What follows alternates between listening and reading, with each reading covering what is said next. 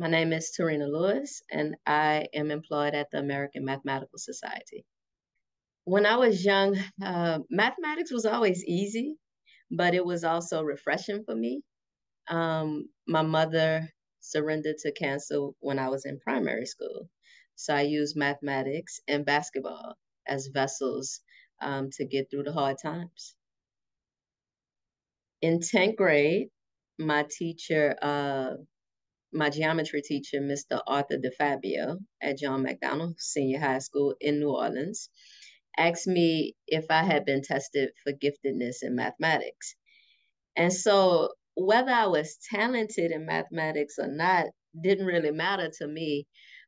The moment was powerful because someone saw me at that time. So I didn't know the steps to take to become a mathematician. So for a long time, I aspired to become a mathematics teacher. And then I went to Southern University at New Orleans, where I met one of my mentors, Dr. Omajola, and he massaged the idea of becoming a mathematician, and he helped guide me along the path.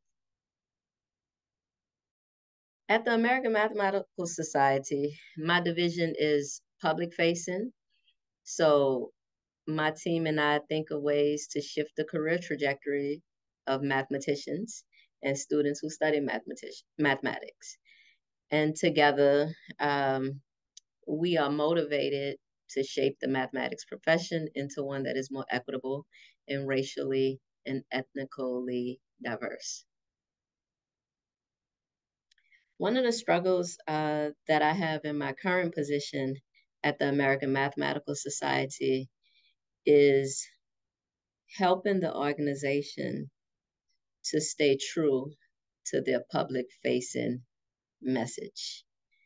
And so for me, it causes some very intense discussions and conversations, and sometimes even less than favorable relationships occur because of it.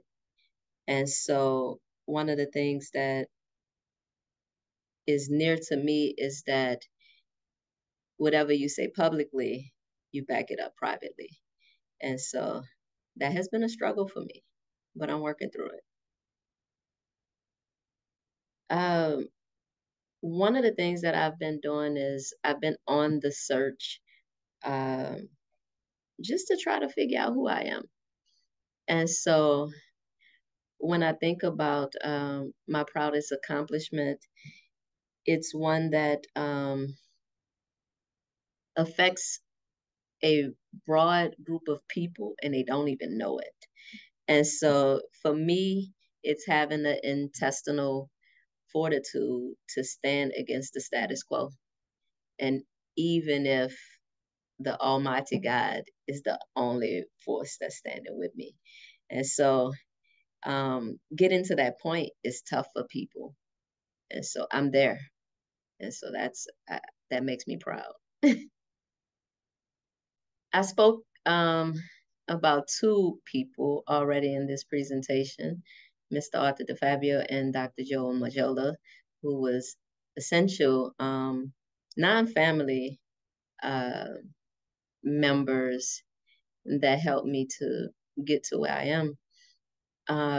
My biggest non-family supporter, confident mentor, and I affectionately say a friend, is Dr. Sandra Rucker. We met when I applied for a position at Clark Atlanta University. And I think our connection is bigger than like it's bigger than the current times. I think she's connected to my destiny in some type of way. And she tells me when I'm wrong and applauds me when I'm right. And she motivates me when I'm tired. So that's my biggest non-family supporter. And then I have three brothers.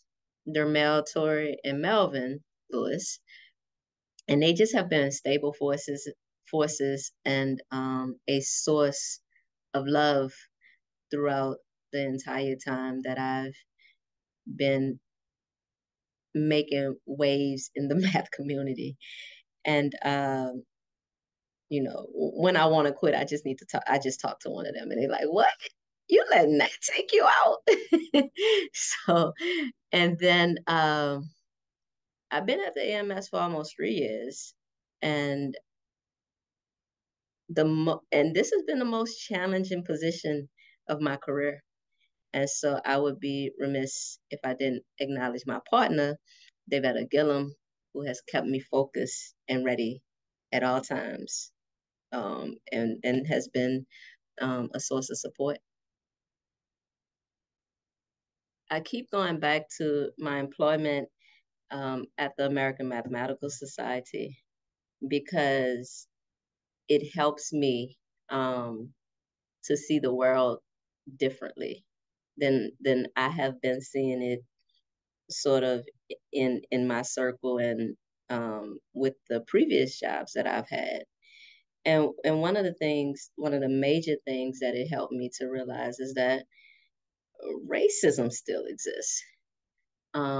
And there are many ways that people camouflages it, but the ones that I've heard are the terms such as rigor, merit base.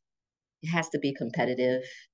Um, and I think those terms are used to sort of kill careers. Um, and when we kill careers, we are also affecting generational, um, we're having a generational impact.